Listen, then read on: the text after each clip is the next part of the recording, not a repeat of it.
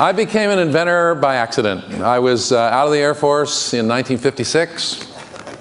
No, that's not true. I went in 1956. Came out in 1959, was working at the University of Washington, and I came up with an idea from reading a magazine article for a new kind of a phonograph tone arm. Now that was before cassette tapes, CDs, DVDs, any of the cool stuff we've got now. And it was an arm that instead of hinging and pivoting as it went across the record, went straight, radial linear tracking tone arm. And it was the hardest invention I ever made. But it got me started, and I got really lucky after that. And without giving you too much of a tirade, I want to talk to you about an invention I brought with me today, my 44th invention. No, that's not true either. Golly, I'm just totally losing it. My 44th patent, about the 15th invention. I call this hypersonic sound. I'm going to play it for you in a couple of minutes, but I want to make an analogy before I do to this. I usually show this hypersonic sound and people will say, that's really cool, but what's it good for? And I say, what is the light bulb good for? Sound, light. I'm going to draw the analogy. When Edison invented the light bulb, pretty much looked like this. Hasn't changed that much. Light came out of it in every direction. Before the light bulb was invented, people had figured out how to put a reflector behind it, focus it a little bit, put lenses in front of it, focus it a little bit better. Ultimately, we figured out how to make things like lasers that were totally focused. Now think about where the world would be today if we had the light bulb, but you couldn't focus light. If when you turned one on, it just went wherever it wanted to. That's the way loudspeakers pretty much are. You turn on a loudspeaker, and after almost 80 years of having those gadgets, the sound just kind of goes where it wants. Even when you're standing in front of a megaphone, it's pretty much every direction. A little bit of differential, but not much. If the light bulb was the way the speaker is, and you couldn't focus, or sharpen the edges, or define it, we wouldn't have that, or movies in general, or computers, or TV sets, or CDs or DVDs, and just go down the list of what the importance is of being able to focus light. Now, after almost 80 years of having sound, I thought it was about time we figure out a way to put sound where you want to. I have a couple of units. That guy there was made for a demo I did yesterday, early in the day, for a big car maker in Detroit who wants to put them in a car, small version, over your head, so that you can actually get binaural sound in a car. What if I could aim sound the way I aim light? I got this waterfall I recorded in my backyard. Now, you're not going to hear a thing unless it hits you. Maybe if I hit the sidewall, it bounce around the room. The sound is being made right next to your ears. Is that cool?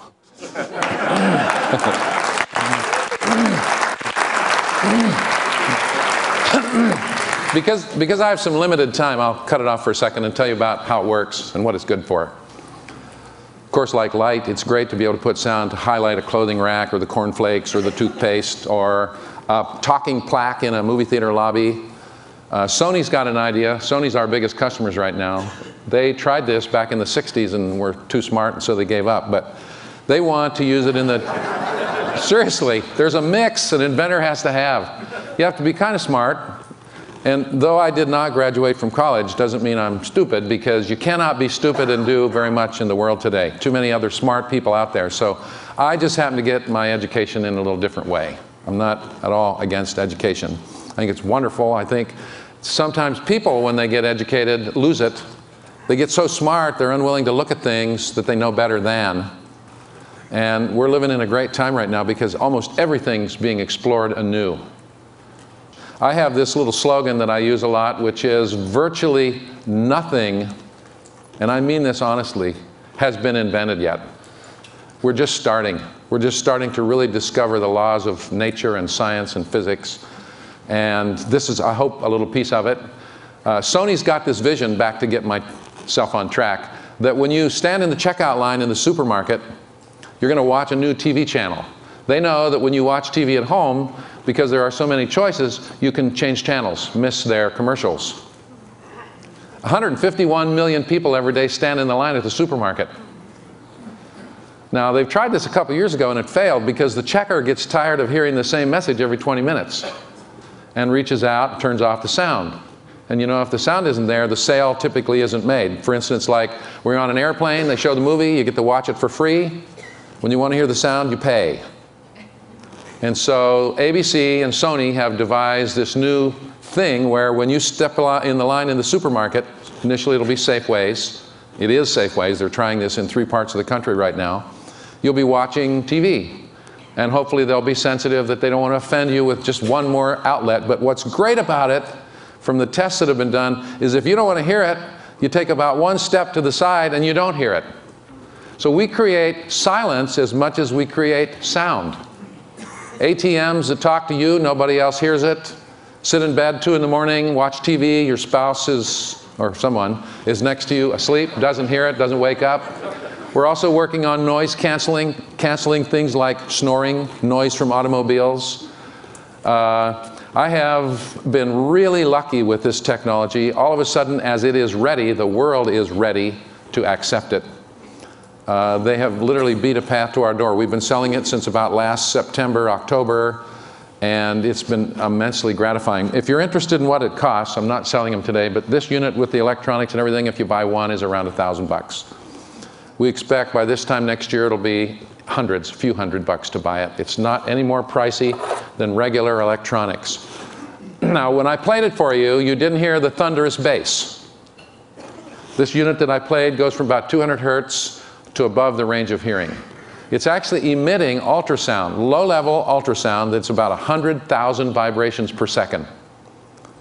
And the sound that you're hearing, unlike a regular speaker on which all the sound is made on the face, is made out in front of it in the air. The air is not linear, as we've always been taught. You turn up the volume just a little bit, I'm talking about a little over 80 decibels, and all of a sudden the air begins to corrupt signals you propagate. Here's why. The speed of sound is not a constant. It's fairly slow. It changes with temperature and with barometric pressure. Now imagine, if you will, without getting too technical, I'm making a little sine wave here in the air.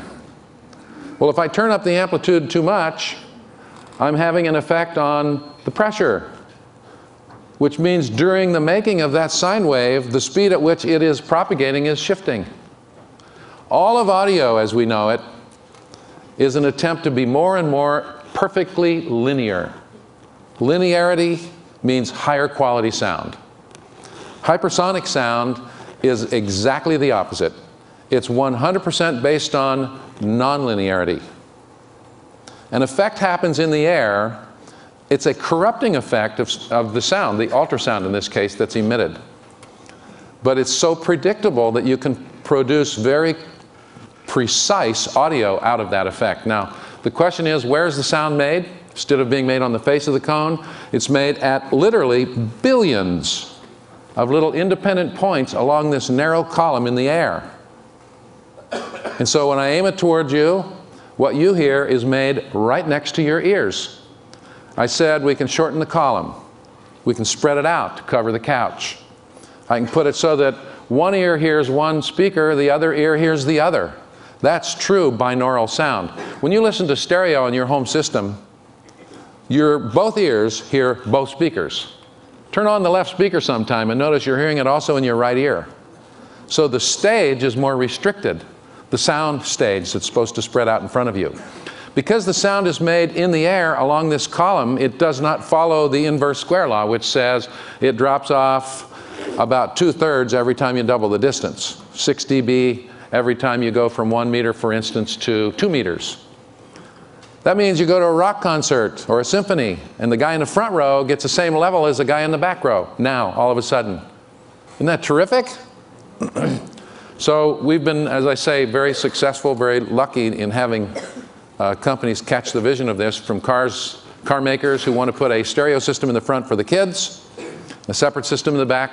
Oh, no, the kids aren't driving today. I was seeing if you were listening. Actually, I haven't had breakfast yet. A stereo system in the front for mom and dad. And maybe there's a little DVD player in the back for the kids, and the parents don't want to be bothered with that, or their rap music or whatever. So again, this idea of being able to put sound anywhere you want to is really starting to catch on. It also works for transmitting and communicating data. It also works 5 times better underwater. We've got the military had just deployed some of these into Iraq, where you can put fake troop movements a quarter of a mile away on a hillside. Or you can whisper in the ear of a supposed terrorist some biblical verse. I'm serious. And they have these infrared devices that can look at their countenance and see a fraction of a degree Kelvin in temperature shift from 100 yards away when they play this thing. And so another way of hopefully determining who's friendly and who isn't. We make a version of this which puts out 155 decibels. Pain is 120. So it allows you to go nearly a mile away and communicate with people, and there can be a public beach just off to the side and they don't even know it's turned on. We sell those to the military presently for about $70,000, and they're buying them as fast as we can make them. We put it on a turret with a camera so that when they shoot at you, you're over there and it's there. I have a bunch of other inventions. I invented a plasma antenna to shift gears. Looked up in the ceiling of my office one day. I was working on a ground-penetrating radar project, and my physicist CEO came in and said, we have a real problem. We're using very short wavelengths. We got a problem with the antenna ringing. When you run very short wavelengths like a tuning fork, the antenna resonates, and there's more energy coming out of the antenna than there is the backscatter from the ground that we're trying to analyze, taking too much processing. I says, why don't we make an antenna that only exists when you want it? Turn it on, turn it off. That's a fluorescent tube. Refined. I just sold that for $1.5 million cash. I took it back to the Pentagon after it got declassified when the patent issued, and told the people back there about it, and they laughed, and then I took them back a demo and they bought. Any of you ever wore a Jabra headphone, the little cell headphones? That's my invention. I sold that for $7 million. Big mistake. It just sold for $80 million 2 years ago. I actually drew that up on a little crummy Mac computer in my attic at my house. And one of the many designs which they have now is still the same design I drew way back when. So I've been really lucky as an inventor. I'm the happiest guy you're ever going to meet. And my dad died before he realized anybody in the family would maybe hopefully make something out of themselves. You've been a great audience. I know I've jumped all over the place. I usually figure out what my talk is when I get up in front of a group. Let me give you in the last minute one more quick demo of this guy. For those of you that haven't heard it. Never tell if it's on. If you haven't heard it, raise your hand. Getting it? Over there. Get the cameraman. Yeah, there you go. I've got a Coke can opening that's right in your head that's really cool. Thank you once again. Appreciate it very much.